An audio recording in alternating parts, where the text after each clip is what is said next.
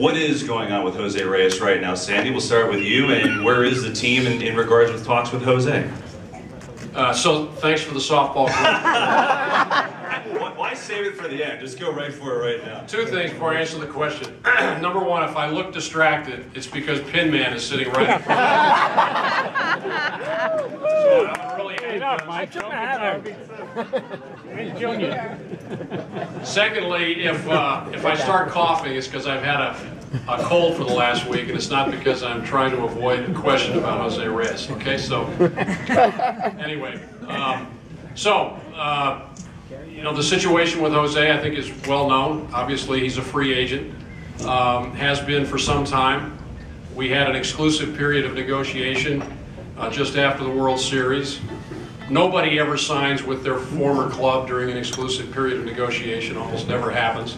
Why? Because when players get to that point, they want to find out what's on the market. They're curious, like everybody else.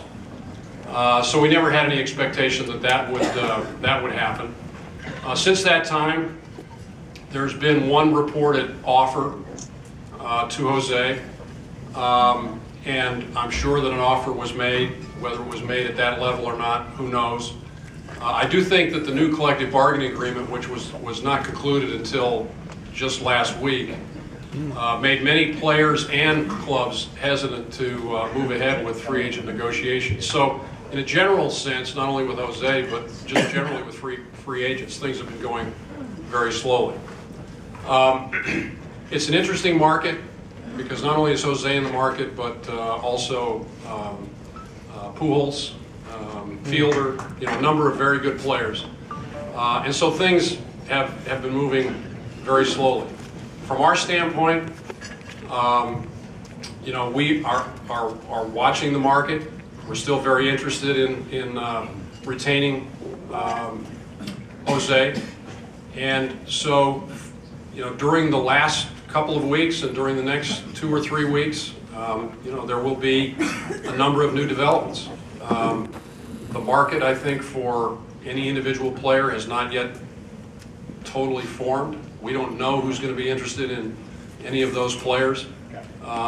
Realistically, as I said, we're interested in bringing Jose back, but I also have to tell you that there are limitations, there are limits to that interest. We have to think about the long-term success of the franchise.